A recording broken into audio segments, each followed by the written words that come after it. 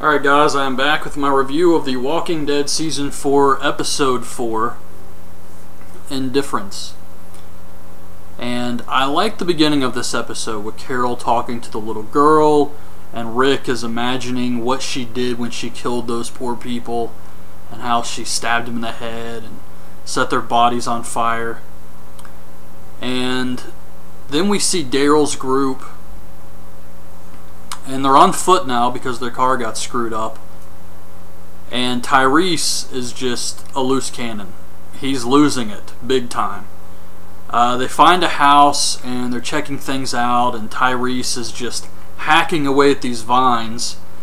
And Daryl tells him to calm down, but he just keeps going, and he ends up letting all these zombies out. And then when they're fighting the zombies, he grabs one of them, and he won't let go for whatever reason.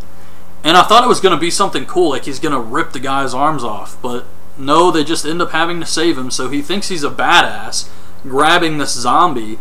And then Michonne has to save him because the zombie falls on him. And he's like, oh shit, well, you thought you were a badass. That's what you get. So Tyrese is actually annoying me now. But then we see Rick and Carol. They leave the prison. I'm not sure why. I don't know if it told us. I guess because Daryl's group hasn't returned yet, so they want to go try to find him. And Carol is telling Rick she had to do it because it was the humane thing to do. She was putting them out of their misery. They would have choked to death on their own blood or some crap. She's trying to spin it, you know. But anyways, they find a random house and they go inside. And they kill a zombie. And then these two kids come out. They're really dirty. One of them has a cut. And so Carol fixes them up. And they're questioning them. They're suspicious of these two. So they're asking them questions like where they came from and all this stuff. And they call the walkers skin eaters. So they ask, hey, you guys look pretty good. What's your setup like? Talking to Rick and Carol. And Rick says, skin eaters, huh? We call them walkers. How many have you killed? Now this is what pisses me off. Where does Rick and Carol get off talking to other people like they're hot shit? Yeah, you've been alive for a long time. You want to know why? Because you fucking mooch off of other people and take everything they have, and then when the shit hits the fan because you're all fucking morons, you leave and go somewhere else. That's what happens every single time with these freaks. If you see Rick's group coming, get the fuck out of the way, because it means they're going to screw up everything for you.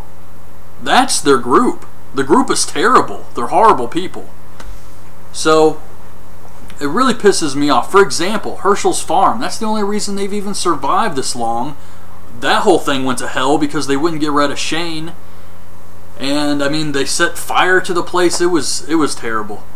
And then you had the prison and the governor, and they screwed up everything for all the people in the governor's town. Okay, the governor was a sick freak, yeah, but those people had a community at least. That's gone. Not only is it gone, the governor killed them all because of Rick's group. So they indirectly affect things even when they're not trying to. And their group itself, they haven't really lasted that long. It's dwindled down to like Carol, Rick, Glenn, and Daryl. If you want to count the original members and Carl. Everyone else who was in the group from the beginning, T-Dog, Shane, Lori, they're all fucking dead, Rick. Andrea. So maybe your little process of asking questions, you need to ask yourself some questions. I don't know why I just went off on this rant, but I'm like halfway through the episode, and that just really pissed me off how they're going to question these kids. How many walkers have you killed? How many people have you killed? Like, who the fuck are you, man? So Daryl's group finds out that the zombies they just killed were actually part of a suicide pact. They all decided to kill themselves rather than live in this zombie-infested world, which I thought was pretty interesting. And actually one of them's still alive, but he gets stabbed in the head with a bathroom key. And Bob is telling Daryl how he used to drink every night just when it got quiet. It was how he coped with everything that was happening. And Daryl says, you're not going to be alone again. They get the car started, and they make it to the veterinarian school. And they go in, they get all the supplies and the medicine, and everything is good, but then they run into some zombies. And they can't actually kill the zombies because they're infected with that disease. So if they get the blood on them, they could get sick. So I thought that was really interesting too. So they have to escape from the school. All these zombies are after them. And they make it outside, and Bob slips. And the bag he was carrying falls down, but he's still holding on to it. So the zombies are grabbing at the bag. And Tyrese and Michonne and Daryl are like, just let it go, man. But he refuses. He's holding on to this bag. He's risking his life for this bag. So when they get it up, Daryl checks it, and he's like, there's not even any medicine in this bag. Instead, it's a bottle of booze. And it's not even really enough to get you fucked up either. But he's pissed off because he knows this guy was trying to risk his life for this alcohol. So he gets ready to throw it, and Bob goes for his gun. He's about to shoot Daryl over this like half-drunk bottle of alcohol. So Daryl gets in his face, and he takes his gun, and he says, if you drink any of this before our people get their medicine, I'll beat your ass. And they go to leave. And that was pretty much it. But yeah, this was pretty intense, and it definitely adds some more character development to this Bob guy. Now, on to the good stuff. So, Rick and Carol are talking to those kids. And Rick tells them, we're going to circle around and look for some supplies. We'll come back and pick you guys up before dark. And the kids are like, we want to help. We can go get some more fruit or something. We want to help you guys out. Pull our own weight. And Carol's like, we should let them. We should let them help us out. So Rick is reluctant, but he says, okay, here's a couple of guns. He gives them guns.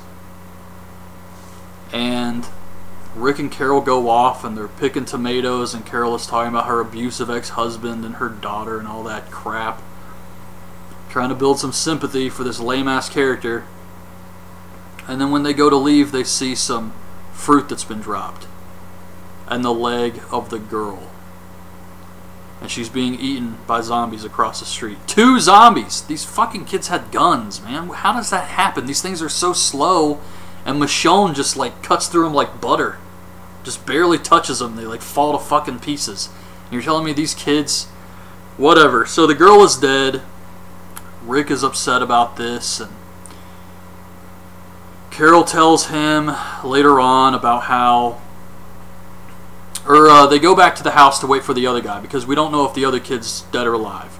So they're waiting for him, and Carol is talking about how she did what she had to do, and Rick doesn't have to like it, he just has to accept it. Like, is she the leader of the group now? Who does she think she is? And the kid doesn't show up. Rick's like, we should give him some more time. And Carol's like, Rick, it's time to go. Oh, this made me mad. This made me so mad. But they get ready to leave, and they're outside at the car, and Rick tells Carol, when Tyrese finds out what you did, he's going to kill you. She's like, I can handle Tyrese. And he says, when the others find out, they're not going to want you there. And if it was me, Carl, and Judith, I wouldn't want you around either. Even if it was just us. And he banishes her from the prison. Instantly. She doesn't get to go back and say goodbye. And she's like, well, I'm not leaving without those girls. The girls of the guy she killed, their father, his children. She's like, I'm not leaving without them. And Rick's like, we'll keep them safe. One of them's sick. And so Carol is forced to leave. And she takes a car, he gives her some supplies, and she drives off. And I'm sure she's going to be back, probably as a villain. Not like a big villain like the governor, but I'm sure she's going to come back and try to get those girls or something screwed up. Hopefully she'll just go off on her own and die, and it'll just show us that. But yeah, I think she's going to be back. But Rick is driving back to the prison, and that's how the episode ended. Very happy about this. I'm glad Carol has been kicked out. And ideally, she would just end up dying on her own. But yeah, she'll probably be back. But I did like this episode. You had a lot of action with Daryl's group here. The stuff with Daryl and Bob was good. Rick kicking Carol out of the group was good.